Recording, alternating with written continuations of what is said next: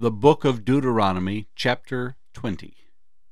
When you go out to battle against your enemies, and you see horses and chariots, and people more numerous than you, do not be afraid of them, for the Lord your God is with you, who brought you up from the land of Egypt. So it shall be, when you are on the verge of battle, that the priest shall approach and speak to the people. And he shall say to them, Hear, O Israel, today you are on the verge of battle with your enemies. Do not let your heart faint. Do not be afraid, and do not tremble or be terrified because of them. For the Lord your God is he who goes with you, to fight for you against your enemies, to save you. Then the officers shall speak to the people, saying, What man is there who has built a new house, and has not dedicated it? Let him go and return to his house, lest he die in the battle, and another man dedicate it. Also, what man is there who has planted a vineyard, and has not eaten of it? Let him go and return to his house, lest he die in the battle, and another man eat of it. And what man is there who is betrothed to a woman, and has not married her? Let him go and return to his house, lest he die in the battle, and another man marry her. The officers shall speak further to the people, and say, What man is there who is fearful and faint-hearted? Let him go and return to his house, lest the heart of his brethren faint like his heart. And so it shall be, when the officers have finished speaking to the people, that they shall make captains of the armies to lead the people. When you go near a city to fight against it, then proclaim an officer of peace to it. And it shall be that if they accept your offer of peace, and open to you, then all the people who are found in it shall be placed under tribute to you, and serve you. Now if the city will not make peace with you, but war against you, then you shall besiege it. And when the Lord your God delivers it into your hands, you shall strike every male in it with the edge of the sword. But the women, the little ones, the livestock, and all that is in the city, all its spoil, you shall plunder for yourself, and you shall eat the enemy's plunder which the Lord your God gives you. Thus you shall do to all the cities which are far from you, which are not of the cities of these nations. But of the cities of these peoples, which the Lord your God gives you as an inheritance, you shall let nothing that breathes remain alive, but you shall utterly destroy them. The Hittite, and the Amorite, and the Canaanite, and the Perizzite, and the Hivite, and the Jebusite, just as the Lord your God has commanded you, lest they teach you to do according to all their abominations which they have done for their gods, and you sin against the Lord your God. When you besiege a city for a long time, while making war against it to take it, you shall not destroy its trees by wielding an axe against them. If you can eat of them, do not cut them down to use in the siege, for the tree of the field is man's food. Only the trees which you know are not trees for food you may destroy and cut down, to build siege works against the city that makes war with you, until it is subdued. The book of Deuteronomy, chapter 21. If anyone is found slain, lying in the field in the land which the Lord your God is giving you to possess, and it is not known who killed him, then your elders and your judges shall go out and measure the distance from the slain man to the surrounding cities. And it shall be that the elders of the city nearest to the slain man will take a heifer which has not been worked, and which has not pulled with a yoke. The elders of that city shall bring the heifer down to a valley with flowing water, which is neither plowed nor sown, and they shall break the heifer's neck there in the valley. Then the priests, the sons of Levi, shall come near, for the Lord your God has chosen them to minister to him, and to bless in the name of the Lord. By their word every controversy and every assault shall be settled. And all the elders of that city nearest to the slain man shall wash their hands over the heifer whose neck was broken in the valley. Then they shall answer and say, Our hands have not shed this blood, nor have our eyes seen it. Provide atonement, O Lord, for your people Israel, whom you have redeemed, and do not lay innocent blood to the charge of your people Israel, and atonement shall be provided on their behalf for the blood. So you shall put away the guilt of innocent blood from among you when you do what is right in the sight of the Lord. When you go out to war against your enemies, and the Lord your God delivers them into your hand, and you take them captive, and you see among the captives a beautiful woman, and desire her, and would take her for your wife, then you shall bring her home to your house, and she shall shave her head and trim her nails. She shall put off the clothes of her captivity, remain in your house, and mourn her father and her mother a full month. After that you may go in to her and be her husband, and she shall be your wife. And it shall be, if you have no delight in her, then you shall set her free. But you certainly shall not sell her for money. You shall not treat her brutally, because you have humbled her. If a man has 2 wives, one loved and the other unloved, and they have borne him children, both the loved and the unloved, and if the firstborn son is of her who is unloved, then it shall be, on the day he bequeaths his possessions to his sons, that he must not bestow firstborn status on the son of the loved wife in preference to the son of the unloved, the true firstborn. But he shall acknowledge the son of the unloved wife as the firstborn by giving him a double portion of all that he has. For he is the beginning of his strength. The right of the firstborn is his. If a man has a stubborn and rebellious son who will not obey the voice of his father or the voice of his mother, and who, when they have chastened him, will not heed them, then his father and his mother shall take hold of him, and bring him out to the elders of his city, to the gate of the city. And they shall say to the elders of his city, This son of ours is stubborn and rebellious. He will not obey our voice. He is a glutton and a drunkard. Then all the men of his city shall stone him to death with stones. So you shall put away the evil from among you, and all Israel shall hear and fear. If a man has committed a sin deserving of death, and he is put to death, and you hang him on a tree, his body shall not remain overnight on the tree, but you shall surely bury him that day, so that you do not defile the land which the Lord your God is giving you as an inheritance. For he who is hanged is accursed of God. The Book of Deuteronomy, chapter 22. You shall not see your brother's ox or his sheep going astray, and hide yourself from them. You shall certainly bring them back to your brother. And if your brother is not near you, or if you do not know him, then you shall bring it to your own house, and it shall remain with you until your brother seeks it. Then you shall restore it to him.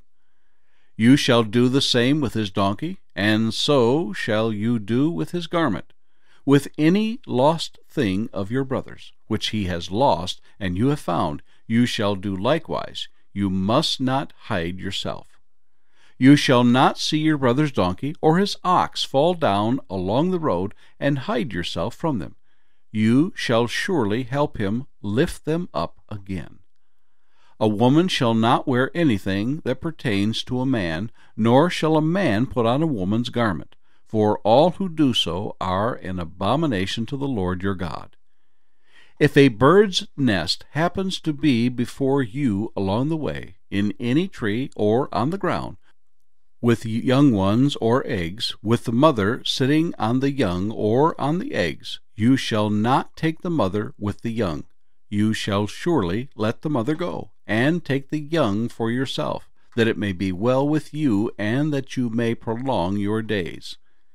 When you build a new house, then you shall make a parapet for your roof, that you may not bring guilt of bloodshed on your household if anyone falls from it.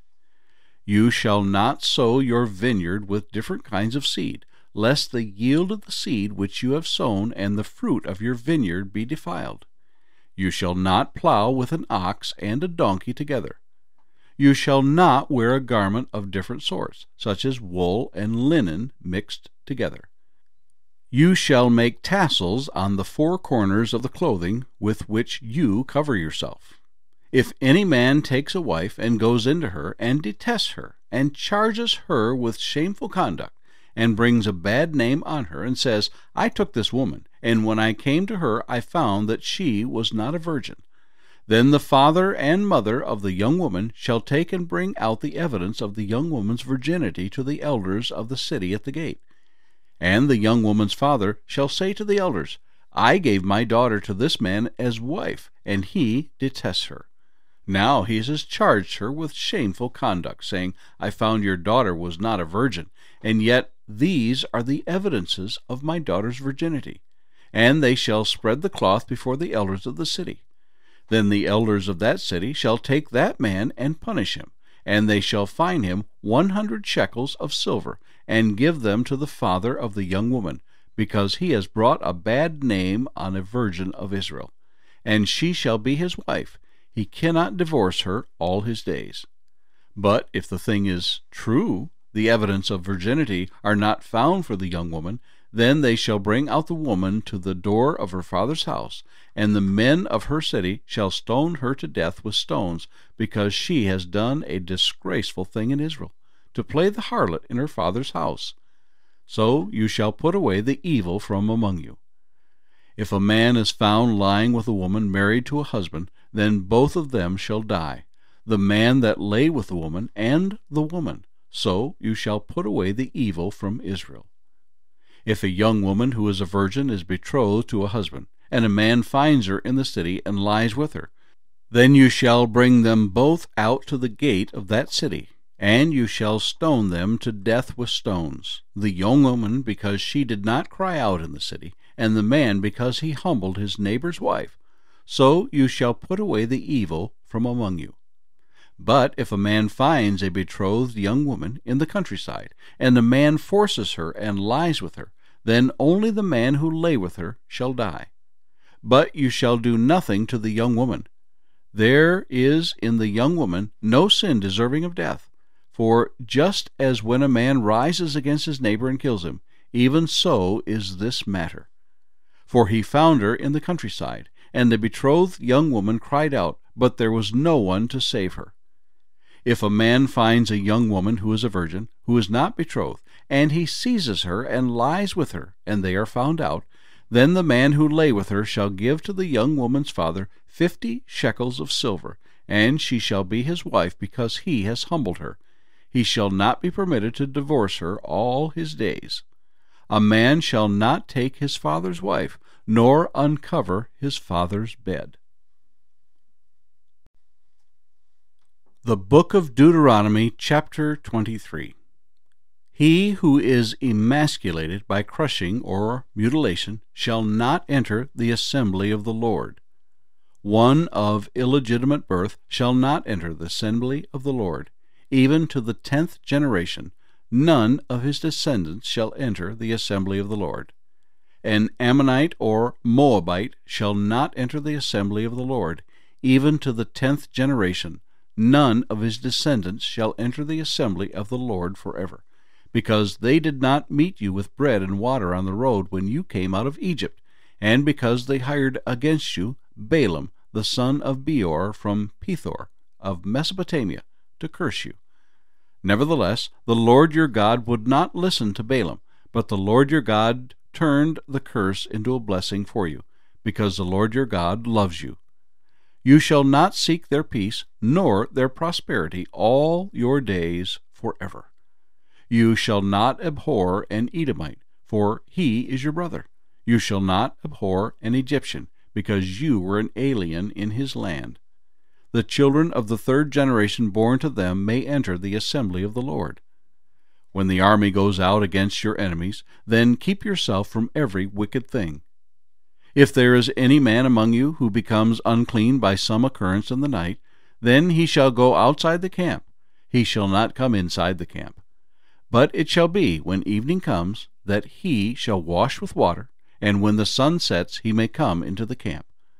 Also you shall have a place outside the camp where you may go out, and you shall have an implement among your equipment, and when you sit down outside you shall dig with it, and turn and cover your refuse. For the Lord your God walks in the midst of your camp, to deliver you, and to give your enemies over to you. Therefore your camp shall be holy. that he may see no unclean thing among you, and turn away from you. You shall not give back to his master the slave who has escaped from his master to you. He may dwell with you in your midst, in the place which he chooses within one of your gates, where it seems best to him. You shall not oppress him. There shall be no ritual harlot of the daughters of Israel, or a perverted one of the sons of Israel. You shall not bring the wages of a harlot or the price of a dog to the house of the Lord your God for any vowed offering, for both of these are an abomination to the Lord your God. You shall not charge interest to your brother, interest on money or food or anything that is lent out at interest. To a foreigner you may charge interest, but to your brother you shall not charge interest, that the Lord your God may bless you in all to which you set your hand in the land which you are entering to possess. When you make a vow to the Lord your God, you shall not delay to pay it, for the Lord your God will surely require it of you, and it would be sin to you. But if you abstain from vowing, it shall not be sin to you. That which has gone from your lips you shall keep and perform, for you voluntarily vowed to the Lord your God what you have promised with your mouth. When you come into your neighbor's vineyard, you may eat your fill of grapes at your pleasure, but you shall not put any in your container.